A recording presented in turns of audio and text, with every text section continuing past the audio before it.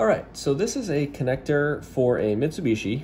I believe it's for the ECU, and it's for a 2G DSM or maybe even an Evo. I'm not actually sure which one. I just kind of pulled it out of my bucket of connectors. But what I'm going to show you is how to pull the wires out of the back of it. So first thing you want to do is pop a flat screwdriver on each side of this, and you can then roll this thing down. So you can see on each end of it, there's a little circle thing that it pops into. So with that out of the way, now you have access to the back of the wires. So what we'll do next is we want to slide something in the front to release the clip that holds the wires.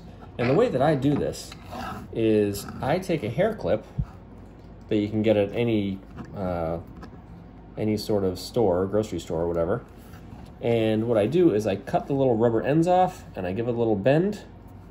And in this case, what we'll do is we'll make sure the bend is facing downward, and I'll put it in like this.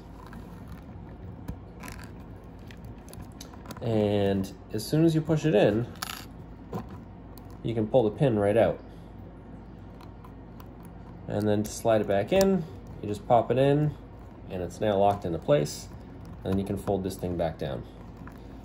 So now what I'm going to do is I'm going to cut this open, and I'm going to show you exactly what's inside and what you're doing with this hairpin, so you can see actually how it works. All right, let's cut it open. With the connector chopped open, you can see that there's a pin here and a pin here that will hold these wires in place. They lock them in place so you can't pull them back out. So what you're trying to do with the hair clip is come in here like this and push this little yellow tab upward, like so, and then you can pull the wiring out. So we'll see it in action. Now it's locked in. Now we can do the same to the top one. We'll get the hair clip right inside here. It's a little difficult because it's a cut-up connector. But you push the little tab up and then you can slide the wiring right out. And then pushing right back in locks it in place. And then if you want to keep the wires in place, then you roll these back tabs back down, and then you're in business.